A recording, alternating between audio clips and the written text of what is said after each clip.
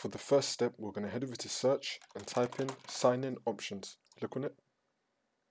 Once you're on it, you want to change if you've been away, when should Windows require you to sign in again? Click on this and then make it never. For the second step, we're going to head over to search and type in lock screen settings. Click on it. Once you're on it, we're going to scroll down to the very bottom and then click on screensaver. Once you're on this, you want to make sure that on resume display login screen that is unticked. Once it's unticked, click on apply and OK. For the next step, we're going to head over to search and type in edit power plan. Click on it. Once you're on it, we're going to click on power options on the top, and then we're going to click on choose what the power buttons do. Next, we're going to click on change settings that are currently unavailable. Then you want to untick lock and click on save changes. Once you do everything in this video, restart your computer and then auto lock will be disabled.